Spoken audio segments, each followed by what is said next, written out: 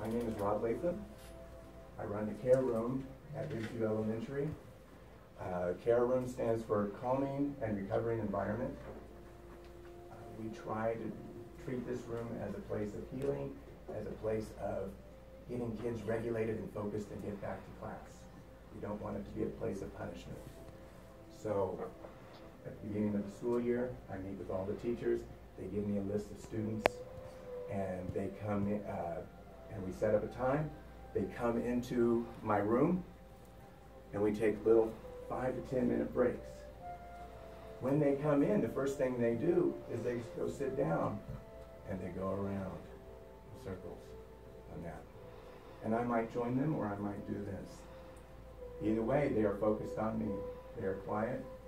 I don't have to give the instruction. They just know what to do. Even some of our most energetic kids go around, and they'll go like that. And then as soon as I start, take a deep breath.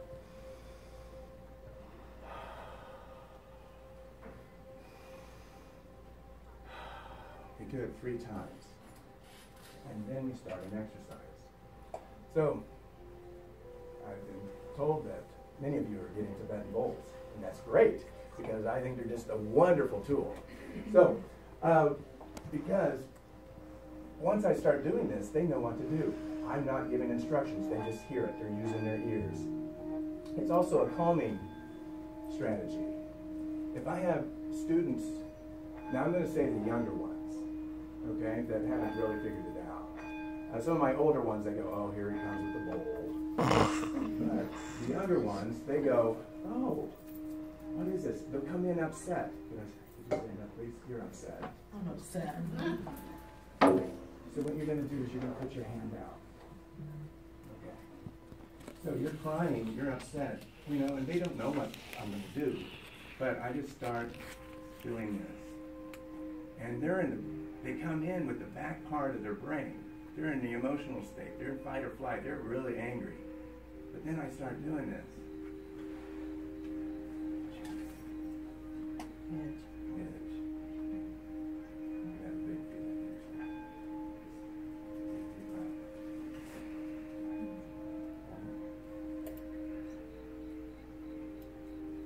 What is this? Where do you feel this in your hand?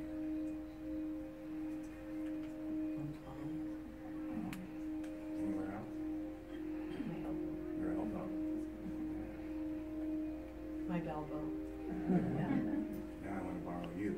Come over here. You're going to put your hand, because you two got into it at recess.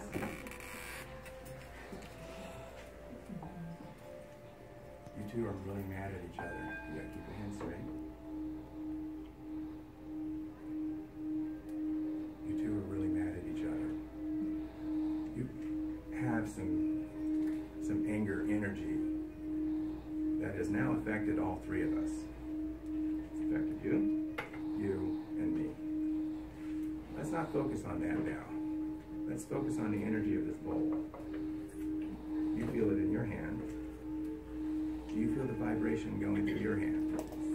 I feel the vibration going through both of your hands. So this same energy from the bowl is going through. Let's focus on that. Where do you feel this?